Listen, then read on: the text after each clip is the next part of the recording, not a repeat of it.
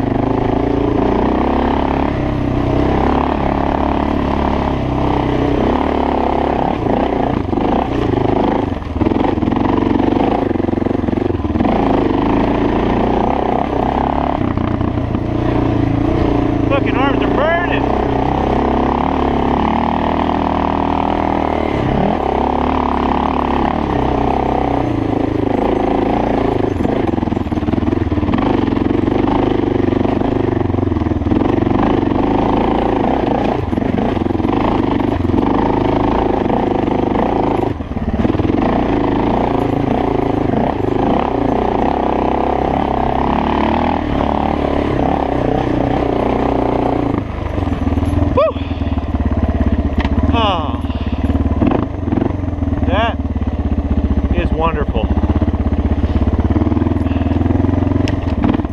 Oh, woo!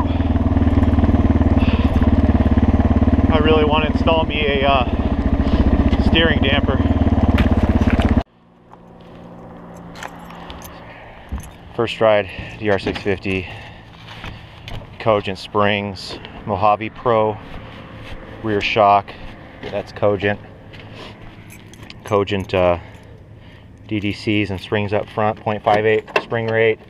I think they did like a point. I don't remember what the spring rate was in the rear, but phenomenal. Loved it. I only went on a short little trip. I've only been out here, I don't know, 20 minutes. That was enough for me. That was enough just to get that ride and feel the difference. Holy shit, guys. Holy shit. I'm telling you, if you've got a Suzuki DR650 and you're dealing with stock suspension, drop $1,000 on a Mojave Pro rear shock and some DDCs and springs up front. I'm telling you, it's worth it. Money well spent.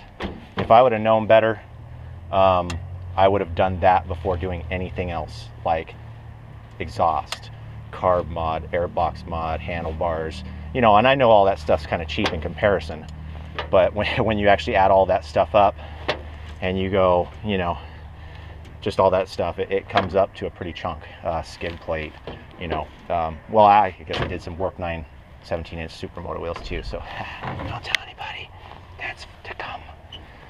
But yeah, when I get a real dirt bike, meaning a green sticker 250 two-stroke smoker to come out here and play, that's when the 650 will go back to Supermoto trim, and then I will start tearing up the roads out here.